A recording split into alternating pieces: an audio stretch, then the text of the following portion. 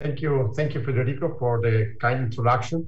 First of all, I would like to thank really the organizing committee of this conference because it was able to keep it alive even in these very difficult periods, times for, especially for the north part of Italy. And especially I would like to thank Elisabetta for inviting me to present these activities that are covering more or less the last 3 years. And these activities are focused on the possibility to couple the good mechanical properties of composite material with some functionalities. And specifically, we focus our attention on the possibility to induce a capability to store and release thermal energy. In particular, the outline of the presentation is the following. I will first focus the attention on the brief introduction and describe the aim of the project. And next, I will describe the main result regarding the development of composites having structural capabilities based on thermosetting material filled with continuous fibers, or thermoplastic materials, again filled with continuous fibers. We also did some activities on short fiber reinforced composite, but I will not present it in this framework due to the time constriction. And finally, I will also focus attention on polymeric foams with thermal energy storage capabilities that can be coupled with lamina in order to produce sandwich structures. Finally, I will try to draw some conclusion and some future perspective, and of course, some acknowledgements. The main motivation behind this issue to store energy are mainly related to the possibility to recover energy losses in conversion systems. Generally, the losses are represented by heat, which is lost in the environment.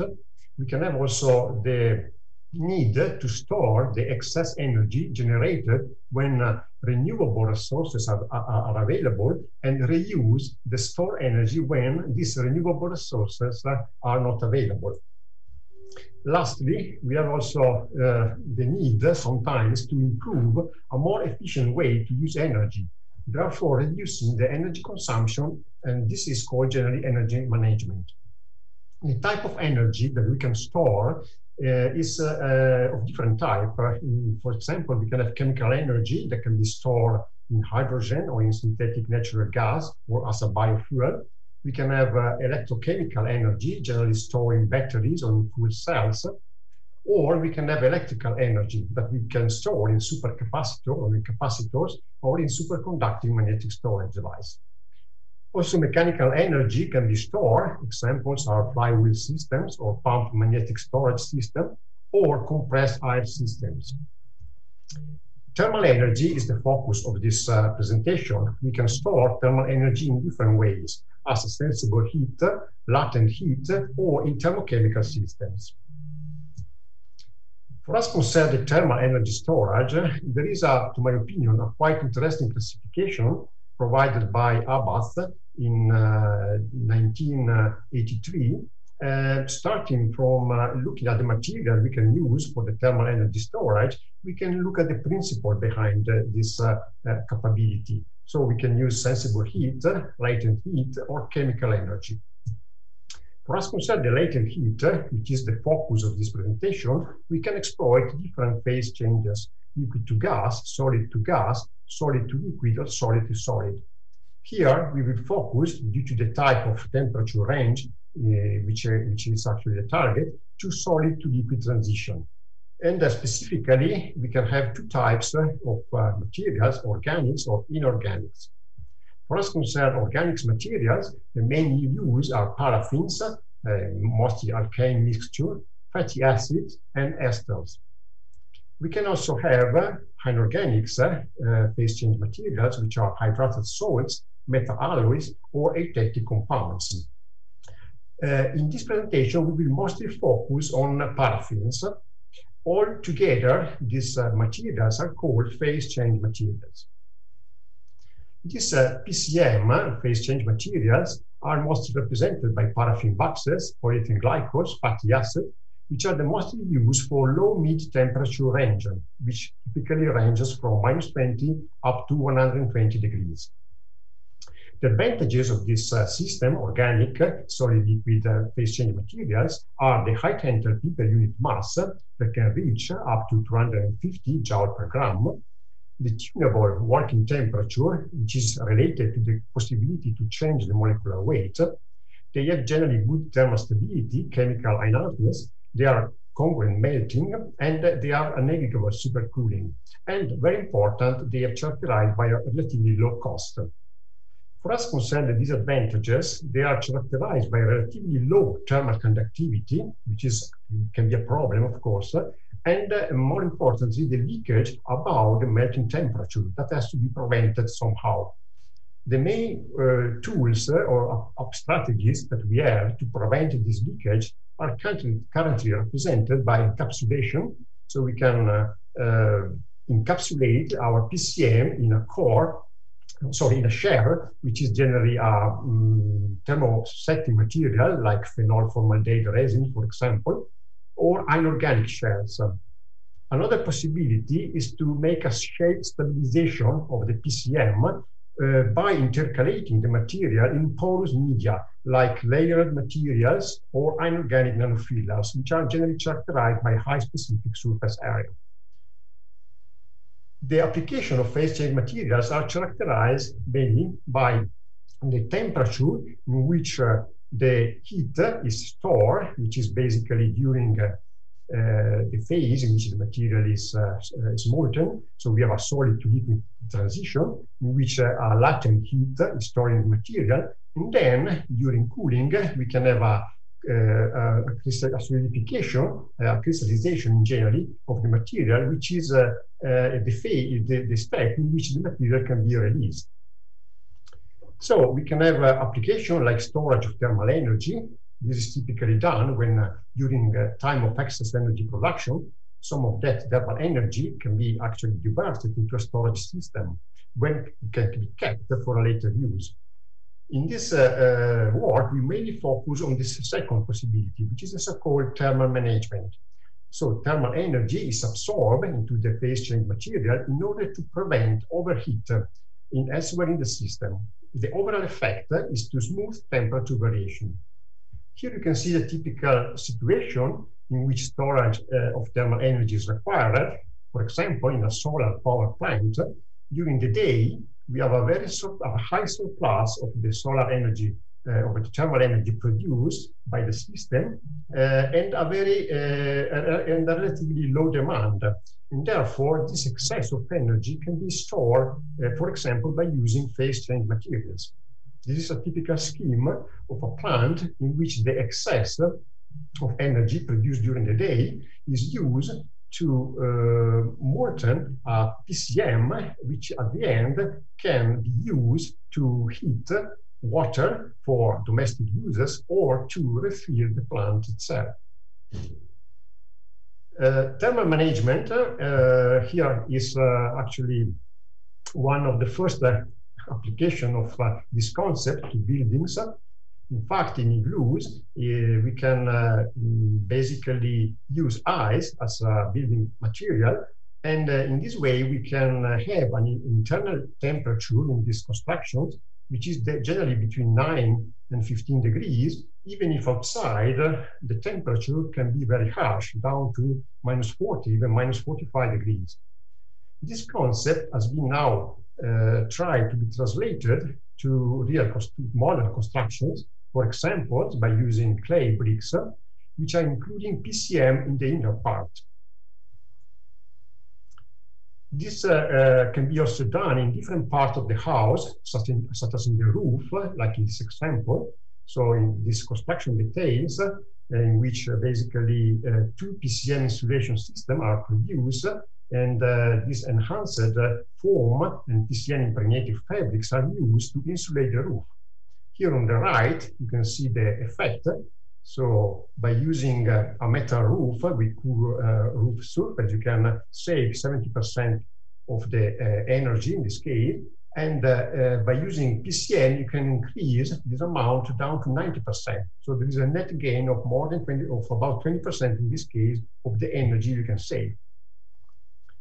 Therefore, the idea behind this work is to develop multifunctional composites, which can effectively have a role as structural material, and at the same time to induce a thermal regulation of the system. Example of multifunctional composites are several nowadays. One example, which is quite recent, is the trial, which is especially performed in the Northern Europe, to develop cardboard panels that can simultaneously serve as structural material and also to store electrochemical energy. And this is actually one example of activities which are currently running in this field.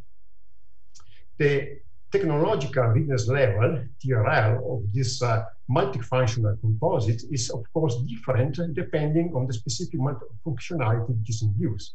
For us concerned thermal and electrical conductivity, and also embedded sensor, the TRL is quite high. We are very close to application of this material in real structure. For us concerned, actually, the so-called energy harvesting and energy storage, we are here. As you can see, the technological readiness level is relatively low. So there is quite a lot of work to do to rise this TRL to values which are compatible with application, or at least some prototypes. So our work is actually in this field.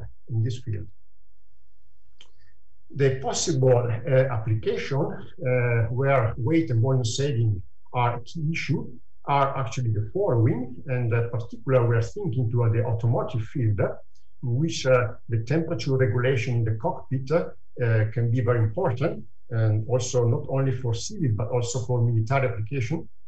Electronics, here it's quite important to avoid overheating. It's quite a common experience to have a phone that can rise the temperature during the day in a quite uncontrolled manner. It would be nice to have a cover or a chassis in the phone that can prevent the rise of the temperature over certain levels. Smart technical equipment, body temperature regulation. Here, for example, you can see a helmet, but there are also fabrics that can be actually used to regulate the temperature of the body. And also de-icing systems. For example, there are quite large projects currently running on the possibility to use phase change materials to prevent the formation of ice on the blades. Here the principle is that the blade during the day can store thermal energy that can be eventually released during the night in order to avoid the formation of surface. In this case, it is enough to have a surface temperature higher than 0 degrees. So the aim of the project is to develop multifunctional polymer composite and foams with good mechanical properties and also the capability to store and release heat. We actually are aiming at developing this kind of structures, the so-called sandwich structure, in which there are laminae in the outer layer, and in this case the laminae will contain also PCM, and also foams in the middle, generally rigid foams, but in some cases we can also use flexible foams, which are also containing PCM. In the first part, I will describe the results we obtain on this called thermosetting structural composites, which are actually probably the most common in some fields like the aerospace and also the automotive field. And these are some, the results are maybe summarized in the manuscript that you can see listed here. In the first, at the beginning, we started to ask ourselves how to actually immobilize paraffin to reduce the mobility of paraffin in the molten state. And one effective solution was provided by the use of carbon nanotubes in form of bundles. They can actually absorb quite a lot of paraffin, and they can immobilize the paraffin when the temperature rises. So we prepare this shape stabilizer PCM. We actually mix this material, this shape stabilizer PCM in an epoxy resin, and then we prepare some sample for testing. We also use the same material to prepare, actually by using hand-laid half and vacuum bagging, some laminates, which at the end were cured, and finally they were tested. So we have actually a matrix in this case, which is containing PCM. Here you can see the typical results we obtain on the epoxy, the neat epoxy filled with PCM. You can recognize the brittle, which is characterized, the brittle fracture, which is characterized by a very smooth surface, which is the epoxy, and the wax, which is characterized by a more rough surface, so you can distinguish the epoxy from the wax. As you can see, there is quite an intimate contact, so apparently there are no remarkable bonding even after fracture. The amount of wax was changed from 20, 30 up to 40%. Of course, the main tool here is DSC, differential scanning calorimetry. You can see how the neat resin actually, here is the heating. The neat resin is characterized only by the glass transition temperature around 90 degrees. While when wax is added, you can see there is a melting point and a crystallization actually peak here, which is actually storing and releasing heat, in this case at a temperature which is around 44 degrees.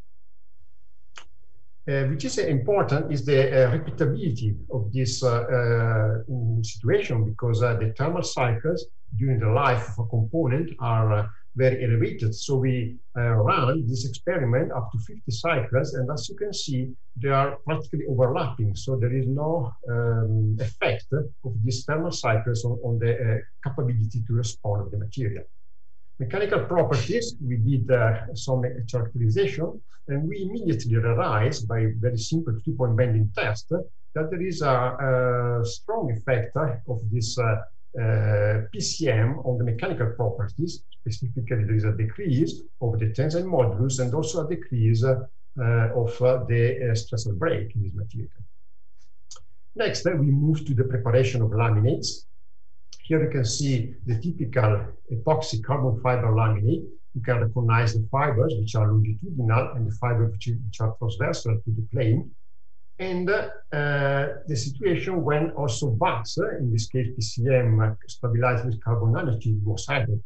Here we can recognize a difference in the interlaminar region, which is becoming more evident when the PCM amount is raised to 30%. Here in the interlaminar region, you can recognize the fibers here, and here the epoxy with the PCM located in more or less in this interfacial region. And the same when the wax is increased up to 40%. So the PCM phase is preferentially distributed in the interlaminar region, and there are quite large domains, probably due to the coalescence of the resin of the wax, during the curing of the composite.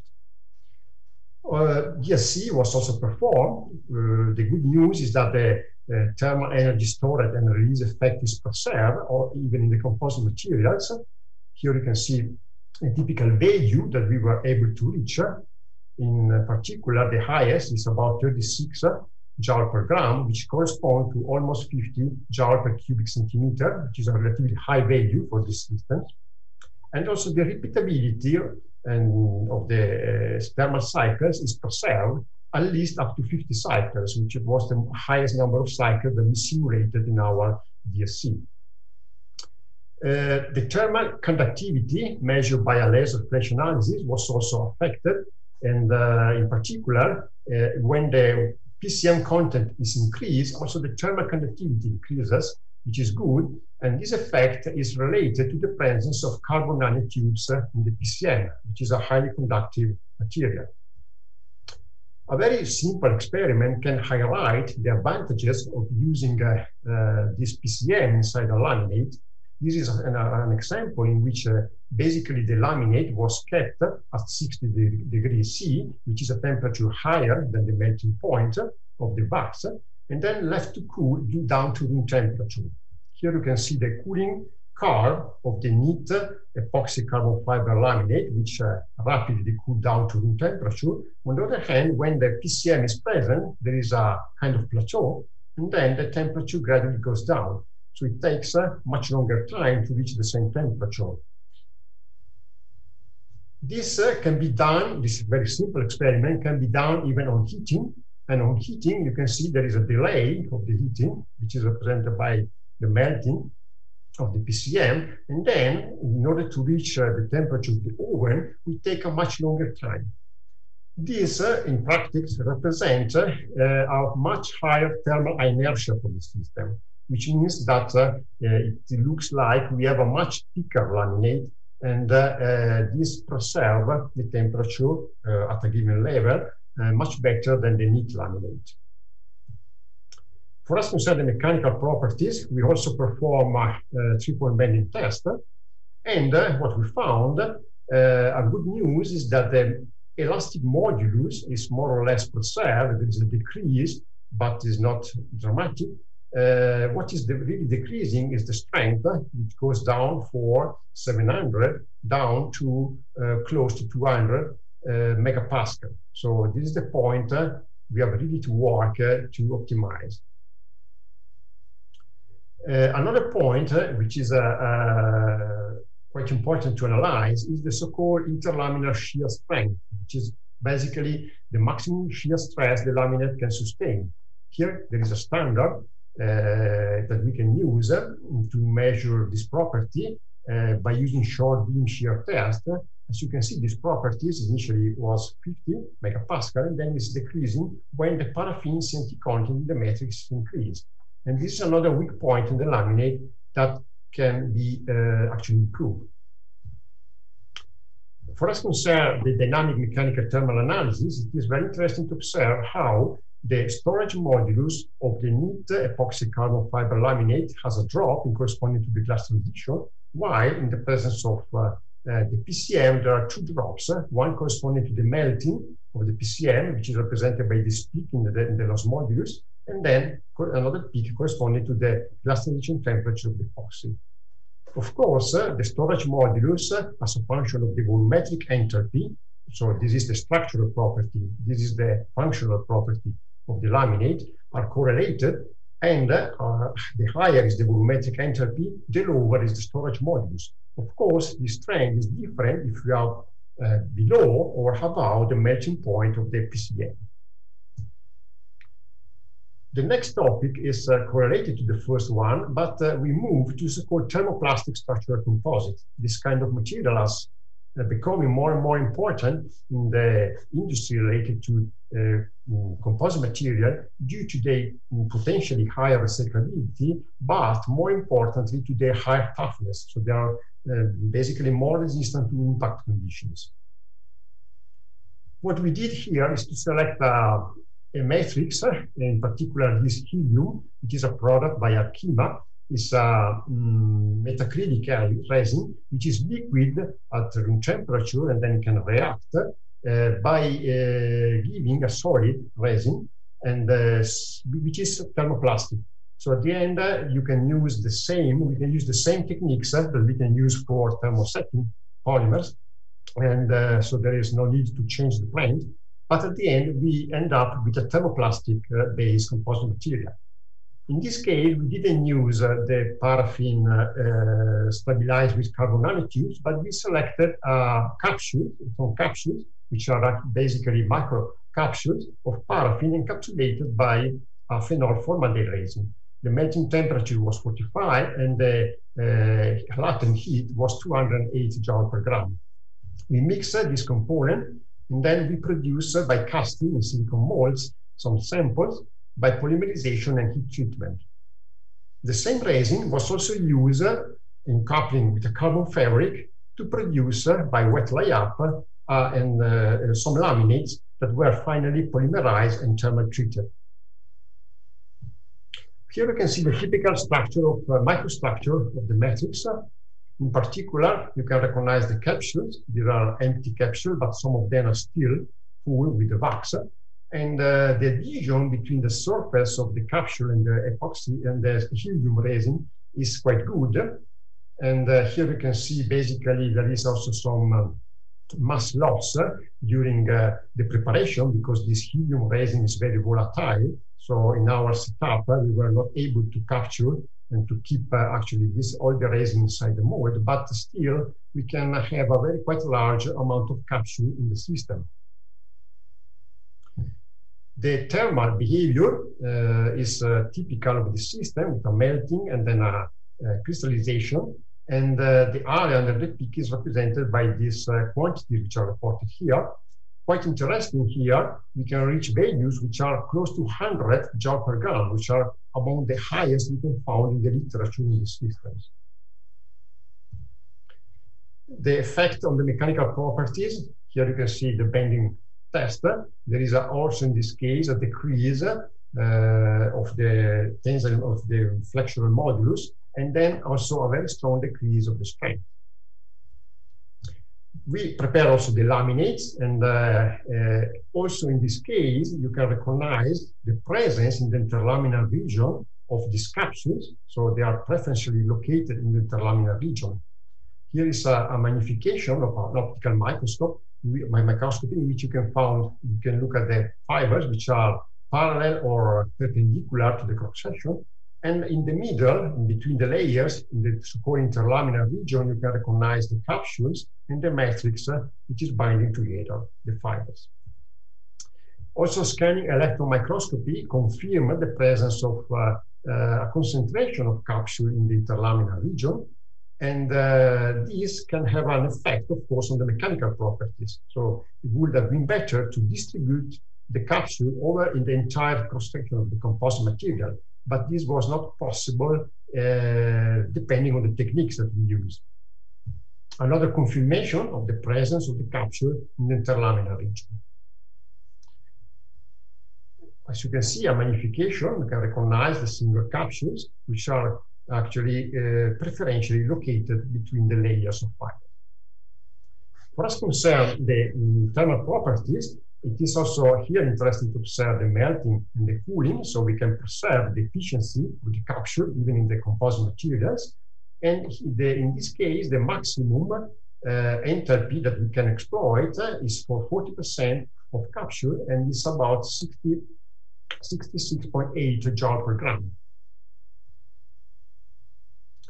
Also, in this case, a very simple test can highlight the difference in the cooling behavior for a neat laminate and a laminate containing 40% or 20 or 30% of microcapsules. As you can see in this case, in order to reach room temperature starting from 70 degrees, it takes more than 20 meters higher in terms of time the laminate with 40% of capsule with respect to the neat laminate. And this is a very huge advantage in terms of thermal regulation in case of need. The mechanical properties, 3-point bending, even here, there is a decrease of the elastic modulus and a slight decrease of the, of the strength. And therefore, this is again a point that we should try to solve, and we are working and try to solve this point. Dynamic mechanical analysis, this is quite interesting because here you can see again the thermal transition, the melting of the microcapsules, and also the glass transition of the helium resin. If we highlight this region and we do tests of different frequency, you can see how this peak of the melting of the wax inside the capsules is asymmetric. So there is a very strong frequency effect when the wax is in the solid state. When the wax is molten, here is the DSC, so you can see that at this temperature the wax is completely molten, this frequency effect is practically lost.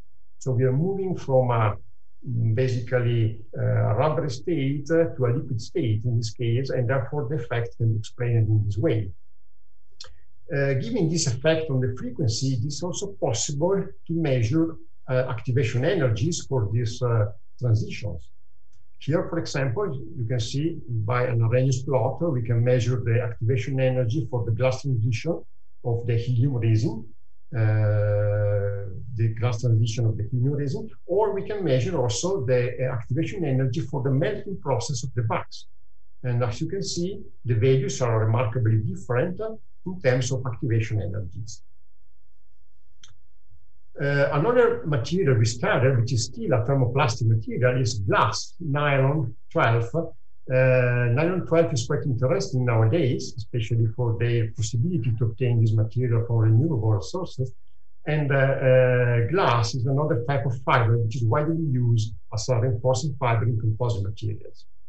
Here we selected two different PCM, a microencapsulated PCM provided by Microtech, temperature of melting 43, the particle size is typically around 20 microns, the phase change enthalpy is 208, and then we also use our paraffin wax stabilized with carbon nanotubes. Melting point is more or less the same, 44 up to 48. The phase change enthalpy is a little higher, 217. And then we cryo-milled this material in order to get particles. Here you can see the heating and cooling phase for these two PCM. As first concerned the preparation of the composite materials, we started from chips of polyamides. We added in a melt compounder at 200 degrees. Here you can see the processing conditions. Next, we prepare actually by using a hot press some plates. And finally, some matrix plugs. Of course, in the compounder, we also added the wax or the microcapsules. And here you can see the composition that we investigated. In this case, we were able to reach up to 60% of PCM in the material. For us to concern the laminates production, we started by combining the glass in form of a fabric with the matrix plugs. And you can see here the unconsolidated laminate constituted by 5 laminates in this case, hot press, and then we consolidate the laminate. And here are the properties in terms of void content and fiber volume fraction, which is typically higher than 50% as required for this kind of applications.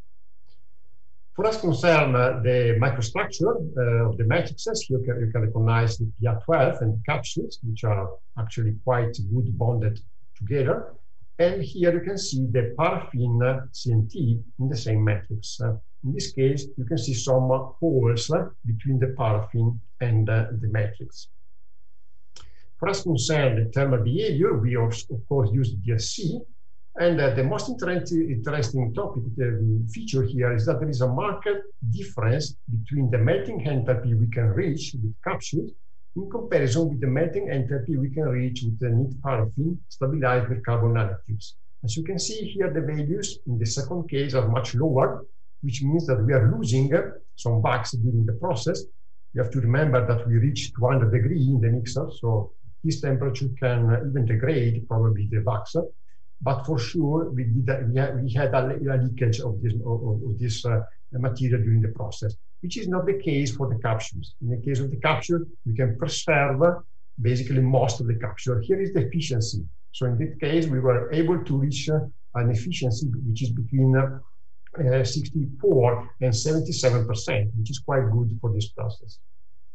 For us concern the rheology of the system, we use a melt-through index to quantify how the capsule content is affecting the melt-through index. It is, of course, decreasing, but still we can have a material that can be used in terms of rheological properties for actually this kind of application. For us concern the paraffin with carbon nanotubes, most probably due to the presence of carbon nanotubes, there is a strong decrease of the melt-through index, which means a very strong increase of the viscosity. At a given point, it was not possible to do the measurement under this load. We had to increase the load to measure something. So that means that the material is very difficult to be processed. Laminates, of course, we investigated the macrostructure. Here is glass, so that's you can see actually the difference with respect to carbon. And the thermal behavior, in this case, by using a capsule, it is possible actually to have a quite high melting enthalpy. Here are the properties of basically the materials. It is interesting to observe that now we can preserve the mechanical properties, at least in terms of modules, and then we have a one slight decrease of the stress of break when capsules are used. When paraffin carbon nanotubes are used, we have a decrease of both modulus and strength. Therefore, an optimal situation can be represented by the use of capsule, at least for this kind of specific matrix, which is again 9 and 12. For us concern also the short beam shear test, which is needed to evaluate the interlaminar shear strength, ELSS. you can see how this properties is substantially preserved when capsules are used. On the other hand, we have a decrease of this property when paraffin carbon nanotubes is used as PCM. Here, we try to summarize the result of this part in terms of a kind of merit plot in which you can see the elastic modulus, which is the structural properties, as a function of the melting enthalpy in joule per gram. In all systems we investigated, some of them were not presented in this lecture, but in all cases, you can notice a decrease of the elastic modulus when the melting enthalpy is increased. And we can cover different ranges of elastic moduli depending on the system, and we can induce melting enthalpies that can reach very high values, up to 65 joule per gram, or in some cases relatively low values depending on the system that we investigate. The last topic, if I have time, I should have some time left, is related to polymer. Yes, you have 5 minutes left. 5 minutes, so I have to run. Okay. In this case, we try to prepare some polymer forms by using polyurethane, for example. We collaborated with a company in this project, and we use paraffin and also microcapsules. In this case, the temperature was lower, the melting point is around 20 degrees, because actually they were interested into a different thermal management. We mix the polyol, the isocyanate, and the PCM, and after curing, we get some foams by using both wax and also PCM. Here is the structure. The interesting feature here is that the capsules of PCM are located basically in the walls of the foams, and therefore they are not lost inside the pores of the foams. For us concerned, the thermal behavior, again, we use DRC, and even in this case, we reach quite high value, 36.3 in one case, and by using capsule, we reach also 70.5. There is a poster on this subject, so I can skip some details given by Francesco Galvanini in this conference. The last type of foam that we investigated was APDM foams, so it's a rubber. We use some foaming agents and also paraffin wax with a melting point of 21 degrees. Basically, these are the foaming agents that we use. I don't have time to go into the details. They are different by the principle they are actually using to create the foams. And the structure is also different. So depending on the foaming agent, you can get different structures. It is interesting to observe that paraffin is always located within the elastomeric matrix, and therefore we can preserve also the paraffin in the walls of the foam. For us concerned, the structure, microstructure of the foam, we can have different situations. OP stands for open porosity, CP is closed porosity, and then P tot is the total porosity. So depending on the foaming agent, we can have an open or a closed cell porosity, which is affecting, of course, the thermal properties. The thermal behavior, by using DSC, you can see that we can reach a very high value in terms of joule per gram, 63.1 and 67.2.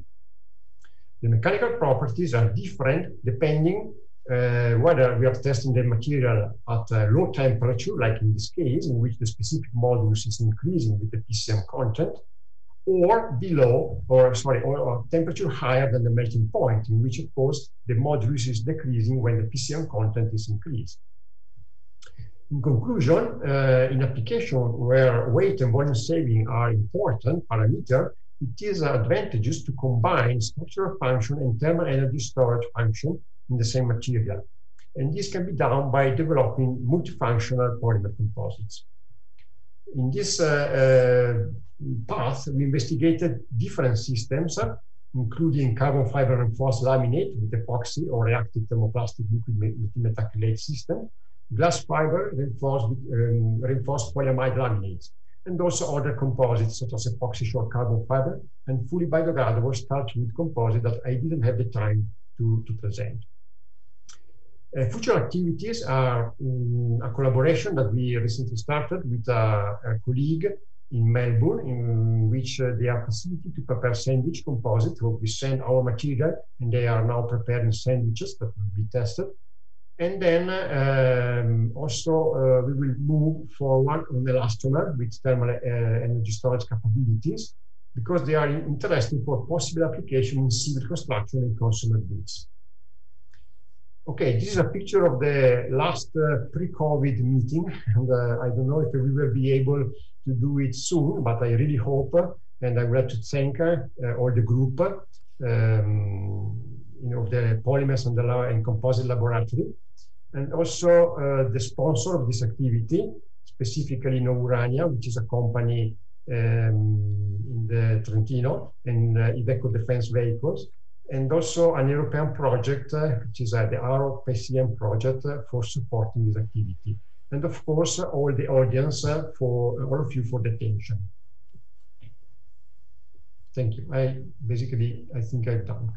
Yes, thanks for staying in time and for this very interesting presentation. I shall look if there are questions on the website. I don't see any, so we have time for only one question, and I will ask one.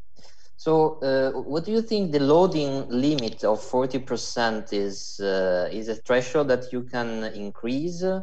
Meaning, if you want to increase the PCM content, maybe you can go higher, or the detrimental losses in mechanical properties will be too much? Well, this is a good question. And by using this technique, I frankly think that there is no room to increase the content, because we are very close to the percolation threshold, and probably we will have a kind of phase inversion, and therefore it will be impossible to keep the particles together. There are possibilities, mainly probably to use hollow fibers, in which we can maybe try to fill some PCM, but frankly speaking, there are no so good possibility to go farther than 40, maximum 50% by weight. Okay, I see. Thank you.